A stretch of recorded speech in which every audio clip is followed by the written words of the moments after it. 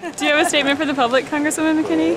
I would like to thank everyone who helped through their public expressions of outrage and disgust at the Israeli actions toward the Free Gaza 21, who helped us to gain release.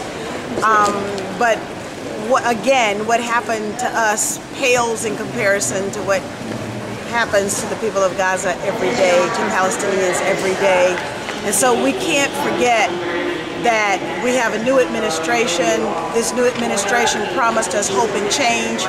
We expect a change in the policies that are put forward from Washington, D.C. We've yet to see that. We need to press further and press harder to achieve that.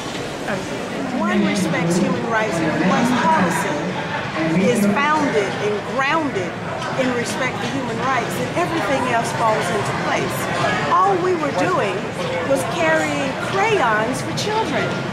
And because I wanted the children of Gaza to be able to color in coloring books with Crayola crayons and Crayola watercolors, I had to spend how many days in an Israeli prison?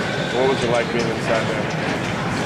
Well, I'm Israeli prisoner number 88794, so I became one of probably thousands of Israeli prisoners. One of the things that I saw inside the Israeli prison is that people think that they are going to the Holy Land, which protects Christians and Jews.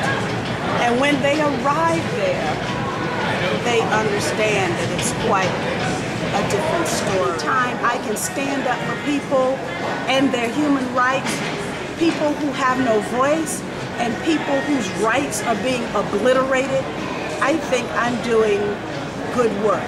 In fact, I was incarcerated with Marie McGuire, who is the 1976 Nobel Peace Prize winner for her work on behalf of peace in Northern Ireland.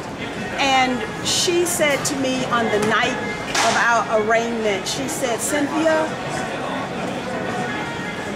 Dr. Martin Luther King Jr. would be proud of you now." You plan to go back?